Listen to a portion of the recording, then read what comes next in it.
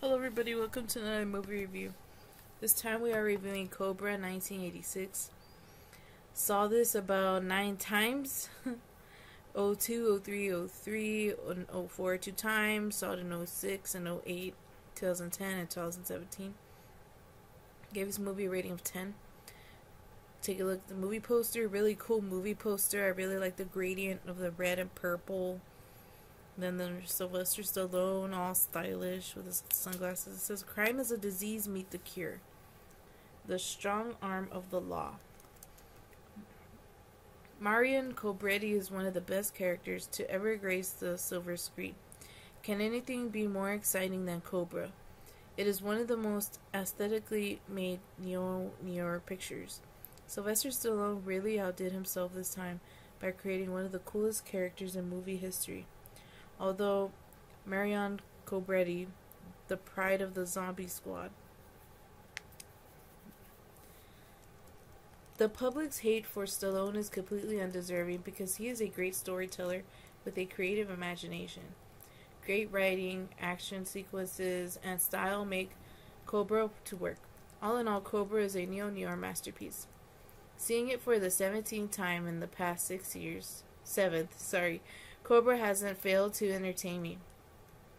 It might be the most creative Stallone picture that he's ever made. It is the neo-noir quality that makes it too cool looking and exciting. Without the character development in Marion Cobretti, Cobra would have been just another mindless action flick. Some of the best parts of the film are the reading of the crime statistics at the very beginning of the film, Monty's enmity for Cobretti, the ultra cool looking 50s Mercury car, the matchstick, the car chase, which easily rivals the one in Bullet, the Mercury spinning around to the rear with Stallone using the Chatty-Matic on the truck, the distinctive looking knife, Brian Thompson's comically funny pig speech, Stallone's overlarge sunglasses, and Cobretti's intro for the shopping market incident. All in all, I don't care how many times I have seen Cobra or the fact that the film is so widely panned by the public. I love Cobra, and it's my kind of a movie. There are many great scenes in Cobra that make it one of the best neo-noir movies made.